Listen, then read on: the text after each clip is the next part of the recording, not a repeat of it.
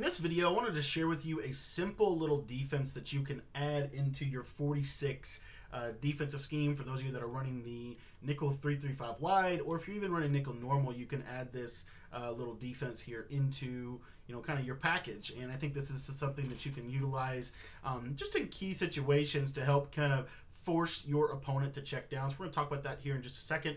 If you're new to the channel, I do want to ask you to go ahead and consider to click that subscribe button. It's completely free to subscribe to the channel, and it just allows you to stay up to date with the latest tips and strategies that we release every single day here on YouTube. All right, guys, so let's take a look at this. This is in the 46 playbook, and we're in the nickel 3-3-5 formation. Now, for those of you that I've talked about this before, about the importance of 3-3-5 and 3-3-5 wide because of the audibles and because of the adjustments you're going to be able to get if you utilize the nickel 3-3-5.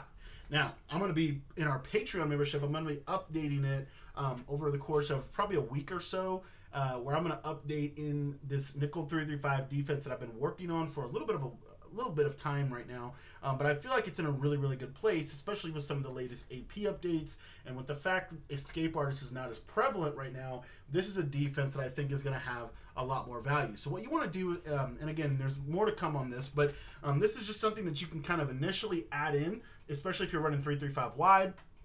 You can also audible over to nickel normal as well, so you have two really good defenses that you can kind of work in between alongside of this 3-3-5 normal defense. This is more of a situational call. It's kind of something that I like to go to, honestly, whenever I'm just trying to kind of keep the lid on my opponent. What we're going to do in our packages is we're going to go to the safety nickelback package. And what you're going to notice here is we can go ahead and feel completely free to sub in, whoever you want at that spot, but you just want to come out in this package right here. And we're going to come out into play Tampa 2. Now, from an adjustments perspective, and this is really cool how this is going to work. This is a base align. This is a base align defense. It's really designed to essentially just force your opponent. It's kind of something that I was looking at Iowa State, the Iowa State 3-3-5 defense, and basically what it boils down to is this: you're going to take. I personally, the way I like to run this is I actually like to user the blitzing slot. He's already blitzing. He's already in the field of play. If you want to use the middle linebacker, you can. I'm going to show you how to do that in just a second. But I personally really like to use the slot. So what we're going to do is we're going to baseline and press, and we're going to pinch our defense. So you see it looks just like this right here. And then we're going to stand right here. So you see how this is like a little 3-3-5 deal. It's actually a nightmare to run on. It's not really that easy to run on this defense, which is an advantage to you. And then what we're going to do is we're going to put both of our safeties in outside third. So you see right here, outside third, outside third. That is from the free safety nickelback package, or the safety nickelback package that we have. And then we're going to go ahead and put the middle safety or the middle linebacker here into a middle third. Now, the reason that I like it like this is, and if you want to, you can spread those linebackers. If you wanted them wider, you can spread them or pinch them. It's up to you. The reason I like those linebackers where I like them on the field of play, they're going to play a lot of stuff in those vertical hooks. They're going to play little wheel routes. They're going to play little underneath patterns, stuff like that. If you want to bluff blitz somebody, you certainly can do that in this defense. It's like, let's say you want to bluff blitz Winovich, you certainly can do that. Or you could bluff blitz your nose tackle. If they have post-ups, you might want to leave all three guys rushing. If they don't have post-ups, though, feel free to bluff blitz this guy right here, and you're going to get a one-on-one between one of your guys, and typically we'll be able to get a nice little shed. But what we're going to see in this defense is it's going to give us a pretty nice little spread in terms of how we're going to cover. And you're going to notice that these outside thirds from the safeties do a really good job, especially against players that are not using gunslinger. So they're using Cepheid lead or pass lead elite. So you saw right there, we were able to defend that crosser. So again, you're just going to baseline and press. I like to use this guy. If you don't have to pinch the line either, by the way. If you want to leave them spread, that's fine. I think pinching the line is helpful just because it puts you in a position to have fairly decent success at stopping the run. But the beauty of this is the stack alignment really puts them in a great position in terms of playing different routes and stuff like that. So let me show you another route that's popular from Gun Bunch, the Z-spot route. And what you're going to notice here is, again, those outside thirds. See how that middle third is going to take the deep guy, and the outside third is going to run down on the ball and oftentimes put himself in a position where he can make a play on that. The other thing that you can do is occasionally change your zone drops. You can always go to a Mabel look if you wanted to, so you can put these two linebackers in purple zones, just like this. But it's just a real simple defense. But what I like about this defense is, again, it puts you in a position to where you're only having to use some of the, little underneath stuff. Kind of protects your user a little bit on the sideline. As you can see, that's really good defense for any kind of flooding combination, which is what most people are going to run. Now, let's say that you're watching this and you're like, great tip, but I don't want to have to use the nickel. I want to be able to use this guy. That's fine. What you want to do in that case is you want to put your nickel corner in a vertical hook. So you got your safeties and then your nickel corners in a vertical hook. And then the linebacker that is on the left side of the screen, or the linebacker that is in the middle, you're going to want to put him in that middle third. And then now you can user this guy. Okay? And if you want to, honestly, you could do something like this. Just a simple movement of this right here. It's going to create the same basic principle that we're going for. And then as you'll see right here, again, it's a very, very good concept, especially for verticals. It just makes it so that again, you're keeping the lid on your defense.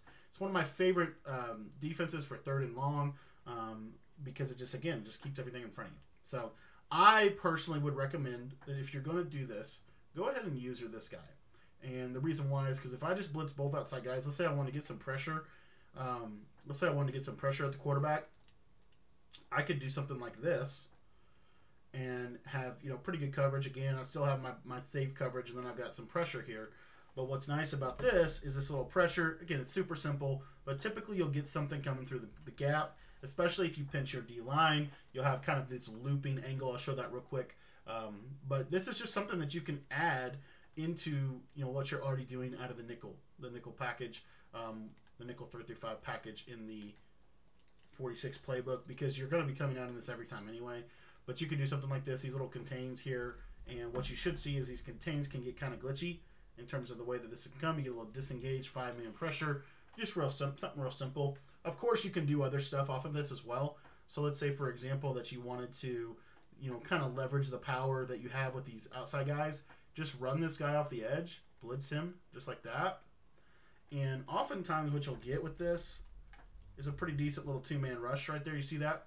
Very simple. So this 3-3-5 defense, I think, is actually something that we've probably been sleeping on for a majority of the year. Just because, again, you can move these guys around and stack them in certain spots. So you could do something like this right here, something just real simple. You can shift your line, kind of like this, and then, kind of create a little odd front. But the beauty of this is, again, these contains are pretty glitchy this year, especially against bunch and blocked running backs, which is a lot of what you're going to face. You're kind of recreating, if you spread your line, what you'll notice here is you're kind of recreating 3-5 odd just by moving him down, putting him on a contain, and then you're going to click off. Now you want to move him kind of right, kind of right there, if you will. You just want him to be on the contain, and then you can kind of, again, just bring this little front just like this, and you've got a pretty nice little stack here that you can leverage to get pressure at the quarterback just like that. And you see how that little 5-man kind of turns it into pinch 2, if you will. So this little cover 2 defense is something I'm going to talk more about in the future, but probably one of my favorite little defenses right now, just because of the fact that it puts you in a really good position to be able to, kind of be able to hang with a lot of what people are doing. And you can do something as simple as this and just user this guy. And now it's basically 3-3-5 wide. It's just a little different. It's a little nuanced. But you can have really, really nice little cover 2 defense with these coverage adjustments. The other cool part is you can cross-man anybody on the field, and you can make routes like this crosser much, much more difficult to complete. So this is a little something for you. I hope you enjoyed the video breakdown. You can do this out of wide also. So if I want to do this out of wide real quick, let me show you.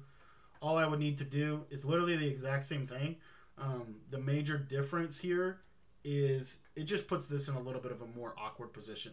So he's just going to be a little bit more out here.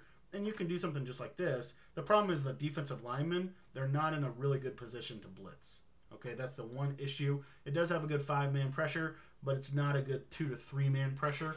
But you can certainly do, something like this and create basically the same concept out of wide.